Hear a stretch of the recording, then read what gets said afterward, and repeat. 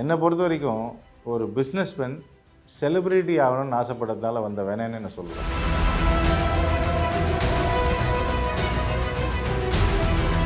நல்ல business family தான், ஒரு பெரிய பிஸ்னஸ் உருவாக்கினவங்க தான், நிறைய பேருக்கு வேலை கொடுத்தவங்க தான்.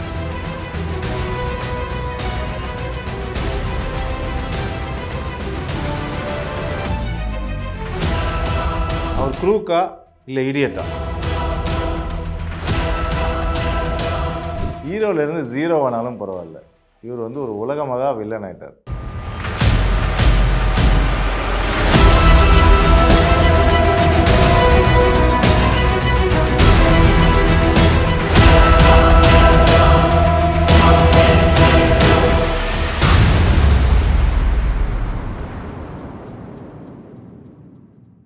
வணக்கம், வெல்கம் டு ஃபேமிலி பிஸ்னஸ் திரைப்பாடம். போன வாரம் we discussed about interesting south Indian start up struggle. எல்லாருக்கும் பிடிச்சிருக்கும்னு நினைக்கிறேன். போன வாரம் சொன்ன மாதிரி இந்த எபிசோடில் நம்ம ஒரு டாக்குமெண்ட்ரிலேருந்து திரைப்படம் கற்றுக்க போகிறோம்.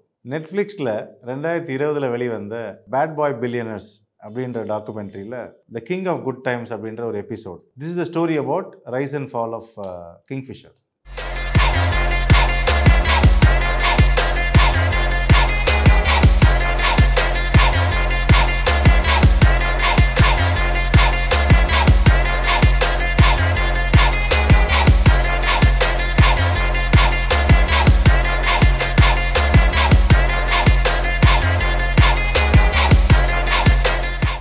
I always think there is a thin line between optimism and foolishness. இந்த டாக்குமெண்ட்ரி அதை தான் காமிக்குது. ஆக்சுவலாக ஸ்பீக்கிங், ஒரு தன்னம்பிக்கை, அபரிமிதமான தன்னம்பிக்கை, அது ஒரு ஃபூலிஷ்னஸாக உருவெடுத்து அதில் ஒரு பெரிய செல்ஃப் அப்செஷனை எம்பெட் பண்ணி அதுக்கப்புறம் அந்த விட்டதை பிடிக்கணும்னு சுற்றுற மாதிரி அடுத்த லெவல் அவரை க்ரூக்கடாக மாற்றி கடைசியில் அவர் வந்து ஒரு ஃபியூஜிட்டிவ் அப்படின்ற ஸ்டேஜில் கொண்டு போய் விட்டுருது. அதுதான் இந்த படத்தோட சாராம்சம். ஸோ இப்போ கதைக்குள்ளே போகலாம்.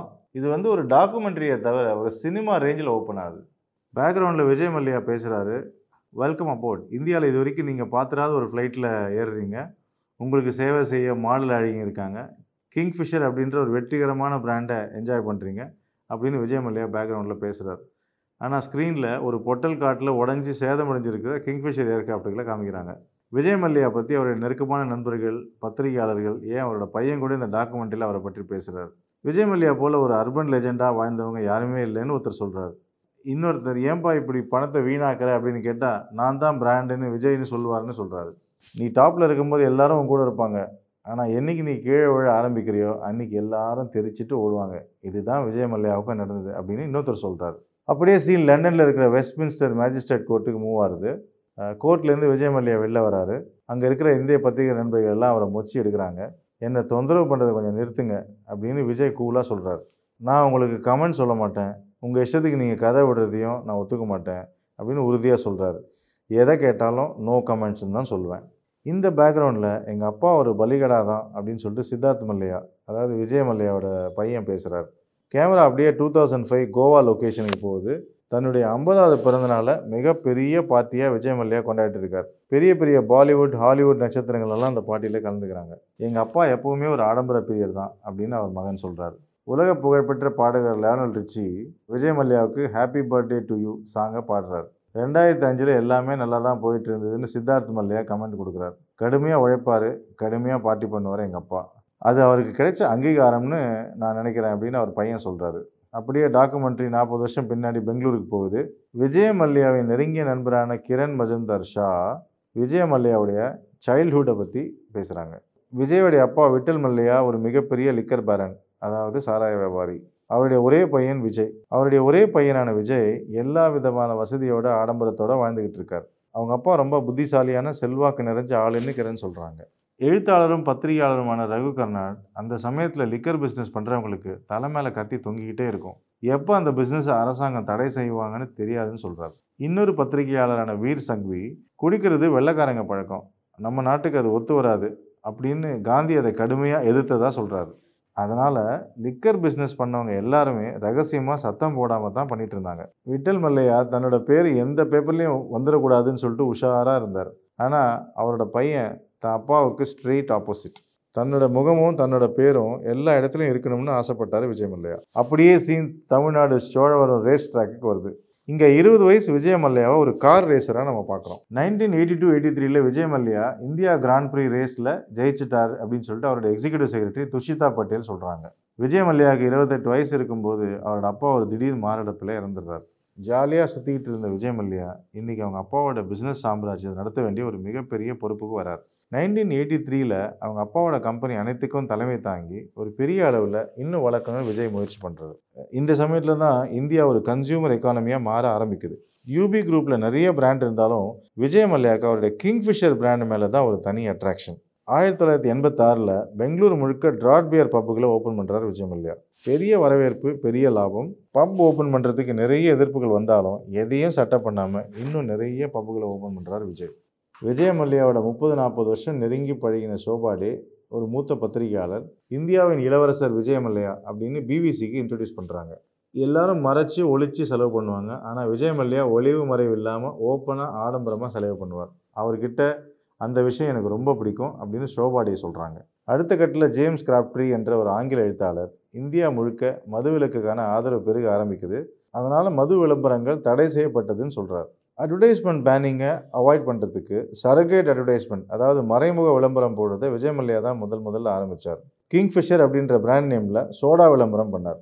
விஜய் மல்லையா தன்னை ஒரு கிங் ஆஃப் குட் டைம்ஸ் அப்படின்னு பிராண்ட் பண்ண ஆரம்பித்தார். 2003 ஒரு பெரிய ஹெலிகாப்டர் விபத்துலேருந்து அதிசய விதமாக விஜய் மல்லையா தப்பிச்சிடுறார். இதுக்கப்புறமா விஜய் மல்லையா இந்தியாவில் மட்டும் இல்லை, உலக அளவில் பெரிய ஆள் ஆகணுன்ற முடிவுக்கு வரார். அப்படியே கேமரா அமெரிக்காவில் டாலஸ் நகருக்கு போகுது. விஜய் மல்லையா கிட்ட கிங்ஃபிஷர் ஏர்லைன்ஸில் முதல் சிஇஓவாக வேலை செஞ்ச அலெக்ஸ் வில்காக்ஸ் பேசுகிறாரு. 2004 கிங்ஃபிஷர் ஏர்லைன்ஸ் மிக பிரம்மாண்டமாக லான்ச் ஆகுது.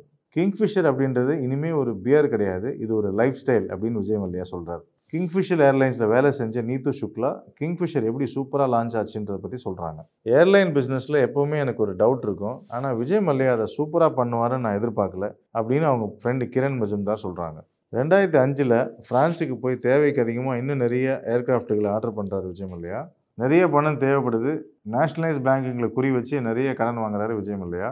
குறைஞ்ச சம்பளத்தில் வேலை செஞ்சுக்கிட்டு இருக்க அந்த பேங்க் அதிகாரிகளை தன்னுடைய ஆடம்பரத்தினால குளிப்பாட்டி நிறைய விஷயத்தை சாதிச்சுக்கிறார் விஜய். தன்னுடைய பிஸ்னஸ் மாடலை சேஞ்ச் பண்ணுறாரு. கிங்ஃபிஷர் ஏர்லைன்ஸை ப்ரீமியர் ஏர்லைனாக பொசிஷன் பண்ணுறாரு. இது பிடிக்காமல் அவரோட ஃபஸ்ட்டு சிஇஓ வேலையை விட்டு ரிசைன் பண்ணிடுறாரு. அப்போ கரண் தாப்பருக்கு ஒரு இன்டர்வியூ கொடுக்கும்போது கிங்ஃபிஷர் ஏர்லைன்ஸ் ஒரு நாளும் பேங்க்ரப்ட் ஆகாதுன்னு சொல்லிட்டு சவால் விடுற மாதிரி ஆப்டிமிஸ்டிக்காக பேசுகிறாரு விஜய். அடுத்ததாக டெக்கான் ஏர்வேஸ் கம்பெனியை விஜய் மல்லையா அதிக விலை கொடுத்து வாங்குறாரு. ஏற்கனவே கடன் இருந்தாலும் ஃபார்முலா 1 டீமையும் வாங்குறாரு விஜய் மல்லையா. அப்படியே ஐபிஎல் ஏலத்தில் பெங்களூர் கிரிக்கெட் டீமையும் விலைக்கு வாங்குறாரு. 2008 ஒரு குளோபல் ரெசிஷன் வருது, அதாவது உலக பொருளாதார தோய்வு ஏற்படுது. 2011 டொராண்டோவில் இருக்கிற வெரிட்டாஸ் அப்படின்ற ஒரு நிறுவனத்தில் இருக்கிற ஒரு நீரஜ் மோங்கா என்ற ஒரு இன்வெஸ்ட்மெண்ட் ரிசர்ச்சர் கிங்ஃபிஷர் ஏர்லைன்ஸோடைய நிதி நிலைமையை பற்றி ஒரு ரிசர்ச் பேப்பரை வெளியிடுறாரு. அந்த ரிப்போர்ட்டில் எப்படி நேஷ்னலைஸ் பேங்க்ஸ் தன்னோட ரூல்ஸை வயலேட் பண்ணி கிங்ஃபிஷருக்கு அதிக கடன் கொடுத்துருக்காங்க அப்படின்றத அம்பலப்படுத்துது. 2010 கிட்டத்தட்ட $1 பில்லியன் மேலே கடனில் இருக்கார் விஜய் மல்லையா. உண்மையான நிலைமையை புரிஞ்சிக்கவோ இல்லை ஏற்றுக்கவோ விஜய் மல்லையாவுக்கு விருப்பமே இல்லை. நிலைமை ரொம்ப மோசமாகுது. ஃப்ளைட்டுக்கு ஃபியூவல் போட முடியல, ஸ்டாஃபுங்களுக்கு சம்பளம் கொடுக்க முடியல. ஏர்லைன் பிஸ்னஸை விட்டு வெளியில் வந்து நஷ்டத்தை குறைக்கலாம்னு சொல்லி எவ்வளோ முறை சொல்லியும் விஜய் கேட்கல அப்படின்னு அவருடைய ஃப்ரெண்டு கிரண் மஜும்தார் ஷா சொல்கிறாங்க. ஒரு பாதிக்கப்பட்ட எம்ப்ளாயோட ஒய்ஃப் சூசைட் பண்ணிக்கிறாங்க. பிரச்சனை ரொம்ப பெருசாகுது. சம்பளம் கொடுக்காத கல் மனசுக்காரன் விஜய் மல்லையா திருடன் அப்படி இப்படின்னு சொல்லிட்டு எம்ப்ளாயிஸ் எல்லாம் சொல்கிறாங்க. 2012 கிங்ஃபிஷர் ஏர்லைன்ஸை மூடிடுறாங்க. ஆனால் 2015 விஜய் மல்லையா வழக்கம் போல் கோவாவில் தன்னுடைய 60வது பர்த்டே விழாவை ரொம்ப ஆடம்பரமாக கொண்டாடிக்கிட்டு இருக்கார். மீடியாவில் எல்லா சேனல்களும் பத்திரிகைகளும் விஜய் மல்லையாவை கழுவி ஊற்றுறாங்க. ஆனால் அவர் அடங்கிறதாவே இல்லை. சிபிஐ விஜய் மல்லையா மேலே கேஸ் போடுறாங்க. பத்திரிகைகளுக்கும் டிவி சேனலுக்கும் இந்த செய்தி ரொம்ப முக்கியத்துவம் கொடுக்குது. பிஸ்னஸ்க்காக கடன் வாங்கின பணத்தை பல வழியில் அவர் ரூட் பண்ணி ஃபார்முலா 1 கிரிக்கெட் டீம்ஸ் இதுக்கெல்லாம் செலவு பண்ணதுக்கான எவிடன்ஸ் கிடைக்குது. சுப்ரீம் கோர்ட்டில் கேஸ் இருக்கும்போது 2016 மார்ச் 2 இந்தியாவிலேருந்து எஸ்கேப் ஆகிறார் விஜய் மல்லையா. அவரை இன்னி வரைக்கும் இந்தியாவுக்கு கொண்டு வர முடியல. விஜய் மல்லையா கொடுக்க வேண்டிய கடன் $2 பில்லியன். இந்தியாவில் அவரை மாதிரி பெரிய ஆளுங்க திரும்ப செலுத்தாத மொத்த கடன் $150 பில்லியன். இன்றைக்கும் விஜய் மல்லையா ஒரு மிகப்பெரிய சமூக வில்லனாக பார்க்கப்படுறார். ஹீரோலேருந்து ஜீரோ ஆனாலும் பரவாயில்ல, இவர் வந்து ஒரு உலகமாக வில்லன் ஆயிட்டார். அப்படி தான் இந்த டாக்குமெண்ட்ரி முடியுது.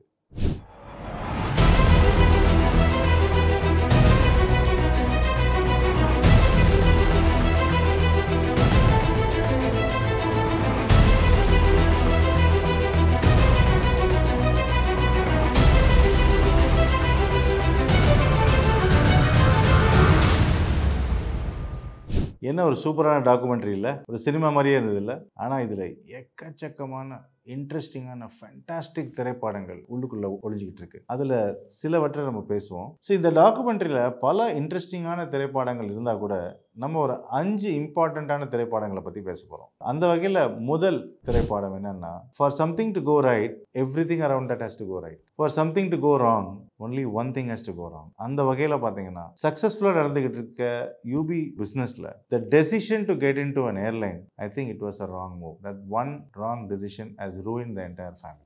ரெண்டாவது திரைப்படம் கன்ஃபியூஸ்ட் பிஸ்னஸ் மாடல்.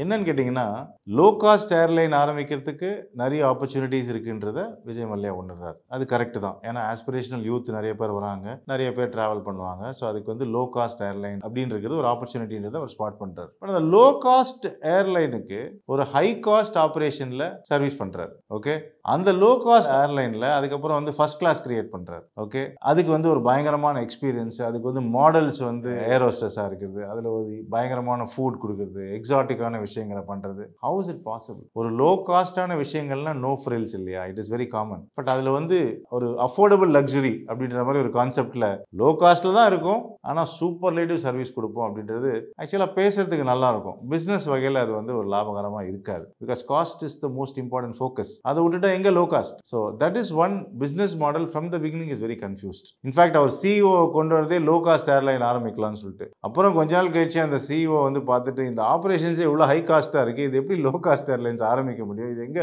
ப்ராஃபிட்டபுளாக வளரும் அப்படின்னு சொல்லிட்டு அவர் பாதியில் விட்டுட்டு கிளம்பிடுவார். இன்ஃபேக்ட் அந்த ஃபீட்பேக் ஒரு இம்பார்ட்டன்டான சிஇஓ கொண்டு வந்து அவரே வேலையை விட்டு போறாருன்ற ஃபீட்பேக்கை கூட அவர் எடுத்துக்க மாட்டார். ஏன்னா is so obsessed about is idea. So the second most important திரைப்படம் is the business model is very confused. So as an entrepreneur, when you start a new idea, have a very clear thinking in terms of what you are trying to build, at what cost, which is very critical. மூணாவது ஒரு பவர்ஃபுல்லான திரைப்படம் என்னன்னா, அவரோட self obsession. Self அப்சஷன்னா என்னன்னா, அவர் அந்த business பண்றாரு, so he has to live the brand. So அந்த பிராண்டோட கேரக்டரிஸ்டிக்ஸ் அவரோட லைஃப் ஸ்டைல்லேருந்து காமிக்கணும். அவரோட ஃபிளாம்பாயன்சி, த way he conducts himself, people will attach ஒரு வேல்யூ டு த பிராண்ட்ன்றதுனால அந்த லிவிங் த பிராண்ட்ன்ற ஒரு கான்செப்டை கொண்டு வந்தார். என்னை பொறுத்த வரைக்கும் ஒரு பிஸ்னஸ்மேன் செலிபிரிட்டி ஆகணும்னு ஆசைப்பட்டதால வந்த வேணான்னு நான் சொல்லுவேன். என்னன்னு கேட்டேன்னா, நிறைய இந்த மாதிரி லைஃப் ஸ்டைல் பிஸ்னஸில் இருக்கிறவங்களுக்குலாம் ஒரு திங்கிங் என்னென்னா, நான் தான் அந்த brand, I have to live the brand, in fact people should think of me when they by the brand. இந்த மாதிரிலாம் அன்னெசரியாக கன்ஃபியூஸ் பண்ணிக்கிற மாதிரி எனக்கு தோணுது. ஆக்சுவலாக உங்களோட ப்ராடக்ட்டும் உங்களோட சர்வீசஸும் நீங்கள் டார்கெட் பண்ணுற கஸ்டமர்களுக்கு யூஸ்ஃபுல்லாக இருந்துச்சுன்னா ஆட்டோமேட்டிக்காக அதை உங்கள் கம்பெனியும் உங்கள் ப்ராடக்ட்டையும் ஒரு பிராண்டாக ஏற்றுக்க போகிறாங்க. நீங்கள் போய் அந்த பிராண்டை விற்கிறதுனால தான் யாரும் அதில் ட்ராவல் பண்ண போகிறது இல்லை. ஜஸ்ட் பிகாஸ் விஜய் மல்லையா சொல்கிறான்றதுக்காக யாரும் அதில் ஃப்ளைட்டில் ஏற போகிறது. Okay okay, I agree. இதில் வந்து ஒரு ரீகால் கிடைக்கும், அந்த பிராண்டுக்கு ரீகால் கிடைக்கும், அதெல்லாம் ஐ அக்ரி. பட் என்ன ஆகுதுன்னு கேட்டிங்கன்னா, in this process, as an entrepreneur, suddenly you become a film star. Okay, you start enjoying that status and you do anything and everything to keep your film star status, because any function you do, it is very grand. 50வது birthday கொண்டாடினா Lionel rich, 60வது birthday கொண்டு வந்தா என்ரிக்கு. Okay, you are thinking that your customers R liking all this. இந்த மாதிரி ஒரு ஃபிளாம்பாயன்ஸை தான் என்னோட கஸ்டமருங்க like பண்ணுறாங்க, அதனால அவங்க இங்கே ஏர்லைன் ட்ராவல் பண்ணுவாங்க. ரைட்டு, அவங்களால அதனால ஏர்லைன் ட்ராவல் பண்ணுவாங்க. அந்த ஏர்லைன் ப்ராஃபிட்டபுளாக நடக்குமா இந்த காஸ்ட் ஸ்ட்ரக்சரில்? ஸோ இந்த ஃபிளாம்பாயன்ஸ், இந்த self obsession is one of the very very important reason for ruining this brand. In fact இது பல ஆண்டர்பிரினர்களுக்கு உண்டு. நான் நிறைய பிராண்ட் வச்சிருக்கிற ஆண்டர்பிரினர்ஸை பார்க்குறேன். My humble request is, you are an entrepreneur, you be under the radar. You don't try to be a celebrity. You will become a celebrity when your products, your services reaches the customer. அவங்க value கண்டுபிடிச்சு அவங்களுக்கு அது யூஸ்ஃபுல்லாக இருந்து அதனால் அந்த company பெருசாக வளர்ந்து அந்த கம்பெனி வந்து when it's doing larger good to people, automatically you will be treated as a celebrity. அந்த மாதிரி பல விதமான entrepreneur நம்ம பார்க்கறோம். So if you are an entrepreneur, be an entrepreneur. If you want to become a celebrity, you will lose the enterprise. இந்த self அப்சஷனோட அடுத்த கட்டம் என்ன பார்த்தோம்னா, இந்த டாக்குமெண்ட்ரியில் லிவிங் த பிராண்ட் அப்படின்ற பேரில் ஒரு ஆடம்பரமாகவே ஒரு விஷயத்த பண்ணுறது. அதுக்கு காரணம் என்னென்னா, இது ஒரு லைஃப் ஸ்டைல் பிராண்டு. ஸோ அது இப்படி தான் ஆடம்பரமாக தான் இருந்தால் தான் கஸ்டமர் கனெக்ட் உண்டாகும்னு சொல்லிட்டு ஒரு தியரி எல்லாரும் சொல்கிறாங்க.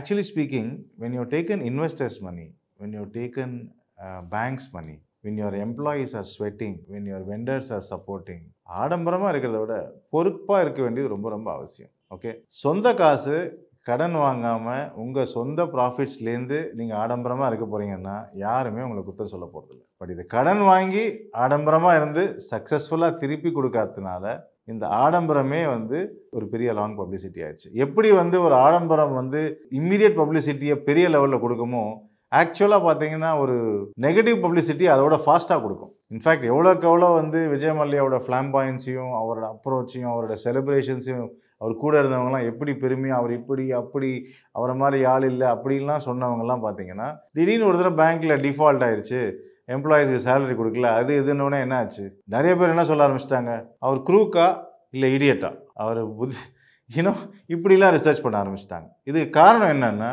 If you are an entrepreneur your result should speak, not you should be under the radar. In fact பல விதமான டிஃபால்ட்டர்ஸும் இருக்காங்க. ஆக்சுவலாக அவங்களெல்லாம் யாருக்கும் அவ்வளோவா பெருசாக தெரில. காரணம் என்ன, அவங்க ஆடம்பரமாக இல்லாததுனால அவங்க ஏதோ ஒரு சொல்யூஷனை கண்டுபிடிக்க ட்ரை பண்ணுறாங்கன்னு சொல்லிட்டு எல்லாம் நினச்சிக்கிட்டு இருக்கோம். ஓகே, ரெண்டாவது இம்பார்ட்டன்ட் ஆஸ்பெக்ட் என்னென்னா, கோடிக்கணக்கான சக்ஸஸ்ஃபுல் பிஸ்னஸ்மென்ஸ் இருக்காங்க. they give so much of employment, they give so much of wealth to the investors and so much of revenues to the government, everything. But அவங்க இருக்க இடமே தெரியாது. ஸோ லிவிங் த பிராண்ட் அப்படின்ட்டு don't pool your self beyond a point, it's not worth it. நாலாவது முக்கியமான திரைப்படம் let go. Okay, இது ஒரு பெரிய problem for many strong businessman. என்னன்னு கேட்டிங்கன்னா, ஒரு பிஸ்னஸில் வந்து எவ்வளோக்கு எவ்வளோ லாபம் சம்பாதிக்கிறதுன்றது முக்கியமான ஒரு விஷயமும், அதே மாதிரி கட்டிங் த லாஸஸும் ரொம்ப ரொம்ப இம்பார்ட்டண்ட்டான விஷயம். அந்த சுச்சுவேஷனில் என்ன ஆகும்னு கேட்டிங்கன்னா, Indian businessman I always scene they always know when to get in, but they don't know when to get out. Okay, பிஸ்னஸே வந்து at a point in time ஒரு புலிவாலை பிடிச்ச கதை தான். அப்படி இருக்கிற போது when business is not heading anywhere, okay, when it is on a continuous downward spiral, so it is important to take a call. அதை வந்து லெட் கோ. அதை வந்து ஆக்சுவலாக வந்து விஜய் மல்லையா அதை கட்டி பிடிச்சிட்டே இல்லாமல் ஒரு பீரியட் அதை வேண்டான்னு விட்டுட்டு முக்கியமான மெயின் பிஸ்னஸை பார்க்கலாம், அதை விற்கலாம், இல்லை அதை வைண்ட் டவுன் பண்ணலாம், ஏதாவது ஒன்று பண்ணலாம்னு சொல்லிட்டு அதை விட்டுருந்தாருன்னா ப்ராபப்ளி அந்த குரூப் தப்பிச்சிருக்கும். ஸோ ஒரு பீரியடில் பிஸ்னஸ் ரொம்ப பாரமாக இருக்கும்போது அதை கொஞ்சம் இறக்கி வச்சது தப்பு இல்லை. You have to let go, nothing wrong about it. To retain something, you have to leave few things. If you hold on to everything, you may lose everything. This is the greatest moral of this kingfisher. அஞ்சாவது மிக மிக முக்கியமான திரைப்பாடம் financial prudence, lack of financial prudence. Business is all about finance. So end of the day, when you are not able to create economic value for the business and for the people around you, whether it is investors, whether it is employees, whether it is banks, when you are not able to create economic value, there is no room for passion. இந்த fashion optimism அப்படின்னு சொல்லிட்டு financial ப்ரூடன்ஸை compromise பண்ணதுன்றது ஒரு பெரிய take away in this story. இதனால் என்ன ஆச்சுன்னா, at a point in time your greet over takes the need. இந்த greet என்ன ஆகுதுன்னா அப்படியே ஃபினான்ஷியல் ப்ரூடன்ஸை சைட் ட்ராக் பண்ணிடுது. எல்லா சோர்ஸ்லேயும் காசு வாங்கி என்ன வேணாலும் பண்ணலாம், அதை வச்சு ஃபார்முலா ஒன் வாங்கலாம், அதை வச்சு கிரிக்கெட் டீம் வாங்கலாம், அதை வச்சு நீங்கள் வந்து பயங்கர செலிப்ரேஷன்ஸை பிளான் பண்ணலாம். இந்த மாதிரி ஒரு விஷயத்தில் your greed takes over. So therefore it is very important, if you are a businessman wanting to create multiple businesses, நிறைய பேருக்கு நிறைய பிஸ்னஸை க்ரோ பண்ணணும், பலவிதமான லைன் ஆஃப் ஆக்டிவிட்டி க்ரியேட் பண்ணணுன்ற ஆசை இருக்குது. பட் அந்த வகையில் பார்த்தீங்கன்னா மோர் ஆஃபன் நீங்கள் ஒரு ஃப்ளாக்ஷிப் பிஸ்னஸை, ஐ வுட் லிட்ரலி சே ஒரு ஃப்ளாக்ஷிப் பிஸ்னஸை கொலை பண்ணுற சூழ்நிலை வந்துடும். என்னன்னு கேட்டிங்கன்னா, ஒரு பிஸ்னஸ் ஆரம்பிக்கிறீங்க, அது சக்ஸஸ்ஃபுல்லாக போகுது, அந்த சக்ஸஸ்ஃபுல்லாக வர பிஸ்னஸை லெவரேஜ் பண்ணி அடுத்த ஒரு புது ஐடியாவை ஆரம்பிக்கிறீங்க. ஒரு லெவலில் என்ன ஆகுதுன்னா, இந்த புது ஐடியா பின்னாடி சுற்றி ஜாஸ்தி அதில் சக்ஸஸ் வராத போது இதுலேருந்து எடுத்து இந்த மெயின் ஃப்ளாக்ஷிப் பிஸ்னஸும் ஒரு பீரியடில் ஜாப்படைஸ் ஆகிடுது. அது உங்களையும் அறியாமல் உங்களுக்கு கண்ணுக்கு முன்னாடியே உங்களுக்கு தெரிஞ்சே பல பேர் உங்கள்கிட்ட சொல்லிட்டு இருப்பாங்க, முக்கியமான பிஸ்னஸை வந்து நீங்கள் வந்து அழிச்சிட்ருக்கீங்க, you are trying to create a new venture, இது எங்கேயோ எடுத்துகிட்டு போகுது, நீங்கள் போட்ட பிளான் வேறு, இது எங்கேயோ போயிட்டுருக்குன்னு பல பேர் சொன்னால் கூட காதே கொடுத்து கேட்க முடியாத அளவுக்கு இது உங்கள் கண்ணை மறைச்சிடும். So it is always important that if you are an entrepreneur, plus first try and protect, ring fence your flagship business, try and protect some personal assets. Otherwise if you put every thing on the black, suddenly at a point in time உங்களையும் அறியாமல் எங்கேயோ கொண்டு போய் நிறுத்துகிற ஒரு சூழ்நிலை. இதுக்கு எல்லாத்துக்கும் காரணம் என்னென்னு பார்த்தீங்கன்னா, அடிப்படை காரணம்னா lack of financial prudence. Financial prudence இருக்கிற ஒரு ஆண்டர்பிரினருக்கு முக்கியமான தாட் ப்ராசஸ் மைண்டில் என்ன வேணும்னு கேட்டிங்கன்னா, இது என்னோடய பிஸ்னஸ் இல்லை, இதில் பல பேர் இன்வெஸ்ட் பண்ணியிருக்காங்க, இதை 10 பேர் கடன் கொடுத்துருக்காங்க, இது நான் ஒரு கஸ்டோடியன் ஆஃப் த பிஸ்னஸ், அதனால் இதை நினச்சதெல்லாம் நான் பண்ணக்கூடாது. Anything that doesn't make a financial sense அதை நான் பண்ணக்கூடாதுன்ற ஒரு டிசிப்ளின் வந்தால் மட்டும்தான் பிஸ்னஸஸையும் மல்டிபிள் குரூப்ஸ் ஆஃப் கம்பெனிஸையும் க்ரியேட் பண்ண முடியும். So above all, your financial prudence and your integrity with respect, you use finance as a resource is very, very, very important. இந்த documentary மூலமாக நம்ம கற்றுக்கிற ஒரு முக்கியமான பாடம் என்னென்னா, லேக் ஆஃப் ஃபினான்ஷியல் ப்ரூடன்ஸ் எந்த அளவில் கொண்டு போய் நிறுத்துதுன்றது தான். ஒரு நல்ல பாரம்பரியமிக்க செகண்ட் ஜென்ரேஷன் பிஸ்னஸ்மேனை கடைசியில் ஒரு கிரிமினல் லெவலில் கொண்டு போய் விட்டுருச்சு. ஆக்சுவலி இந்த மாதிரி சுச்சுவேஷன் எந்த ஒரு பிஸ்னஸ்மேனுக்கும் வரக்கூடாது. நல்ல பிஸ்னஸ் ஃபேமிலி தான், ஒரு பெரிய பிஸ்னஸ் உருவாக்கினவங்க தான், நிறைய பேருக்கு வேலை கொடுத்தவங்க தான், நிறையா டேக்ஸ் கட்டினவங்க தான், நிறைய இன்வெஸ்டருக்கு பணம் சம்பாதிச்சு கொடுத்த ஒரு ஃபேமிலி தான், நிறைய அசட்ஸ் கிரியேட் பண்ண ஒரு ஃபேமிலி தான், எல்லாமே இருந்திருக்கு. ஆக்சுவலி ஸ்பீக்கிங், ஒரு ஃபினான்ஷியல் ப்ரூடன்ஸுன்ற ஒரு விஷயத்தை ரொம்ப கூர்ந்து கவனிக்காதனால ஆக்சுவலி இந்த entire legacy has been ruined. So நம்ம டிஸ்கஸ் பண்ண 5மே முக்கியமான பாயிண்ட் தான். அதில் பிஸ்னஸ்க்கு மிக மிக முக்கியமான point having a financial prudence at all times. Okay? Very, very important. So in a nutshell, if you are an entrepreneur, please ask more wise. எதுக்காக பண்ணுறோம், எந்த இலக்கு அடையிறதுக்காக இதில் பண்ணுறோம், இது ஒரு முக்கியமான பாயிண்ட். எல்லாத்துக்கும் மேலே இதில் என்ன ரிஸ்க் இருக்குது, இது இருக்கிற பிஸ்னஸையும் இருக்கிற விஷயங்களையும் இருக்கிற ரெப்புடேஷனையும் தூக்கிட்டு போயிடுமோ, இதில் என்ன ரிஸ்க் இருக்குன்றது ரொம்ப இம்பார்ட்டன்ட். ஆண்டர்ப்ரனராக இருந்தால் ரிஸ்க் டேக்கிங் எபிலிட்டி அவசியன்றது உண்மை தான், நான் இல்லைன்னு சொல்ல. பட் இந்த அளவுக்கு எல்லாமே வாரிட்டு போகிற அளவுக்கு ரிஸ்க் எடுக்கணும்னு அவசியம் இல்லை. Everything are putting on the black அப்படின்னு சொல்லி ஒரு ரிஸ்க் எடுக்கிறேன்னா, இல்லை அது எதுக்கு பண்ணுறன்ற கேள்வி உங்களுக்குள்ளேயே கேட்டுக்கங்க. அதுக்கு டெஃபினட்டாக விடை கிடைக்கும். அப்படி விடை கிடைக்கலன்னா at least surround your self with good people, listen to some good people, bounce these ideas and try to accept those ideas. One of the important aspect இந்த டவுன்ஃபால் ஆஃப் கிங்ஃபிஷர் பார்த்தீங்கன்னா, it is not that Vijay Malya சுற்றி advice பண்ணுறதுக்கோ இல்லை சொல்கிறதுக்கோ bright minds எல்லாம் இல்லைன்றதெல்லாம் இல்லை. நிறைய bright minds இருந்திருக்கு. Most of the strong entrepreneurs, very strong minded entrepreneurs, they normally don't listen to anybody. They think they know it all. I think that is one important aspect. அதுபோல் பண்ணலையே ஆனால் நீங்கள் இந்த celebrity க்ரௌனை தேடி போயிட்டு இருந்தீங்கன்னா, eventually when things don't work in your favour, you will become a big celebrity crown. So இந்த திரைப்பாடம் of bad boy billionaires உங்களுக்கு எல்லாருக்கும் பிடிச்சிருக்குன்னு நான் நம்புகிறேன். இல்லை கற்றுக்கிறதுக்கு நிறைய விஷயங்கள் இருந்தது. இது போல் உங்களுக்கு தெரிஞ்ச ஏதாவது பிஸ்னஸ்மேன் இந்த மாதிரி ஒரு தவறு பண்ணி ஒரு பெரிய லெவலில் இருந்து ஒரு கீழ் லெவலுக்கு போன ஒரு பிஸ்னஸ் ஃபேமிலிஸை பற்றியோ இல்லை ஒரு பிஸ்னஸ்மேனை பற்றியோ உங்களுக்கு இருக்கிற சில இன்ஃபர்மேஷன்ஸையோ ஒரு சில நாலேஜையும் you can always share in the comment box. As I always say, இந்த whole objective of this திரைப்பாடம் is we all learn from each other. So அப்படி இருக்கிற பட்சத்தில் உங்களுக்கு பிடிச்ச இந்த மாதிரி இன்ட்ரெஸ்டிங் ஸ்டோரிஸ் எப்படி ஒரு பிஸ்னஸ் மேனுக்கு யூஸ்ஃபுல்லாக இருக்குன்ற பார்வையில் உங்களுக்கு தெரிஞ்ச ஸ்டோரிஸை ஷேர் பண்ணுங்கள். Definitely will all learn from each other. I am sure everybody will benefit out of it.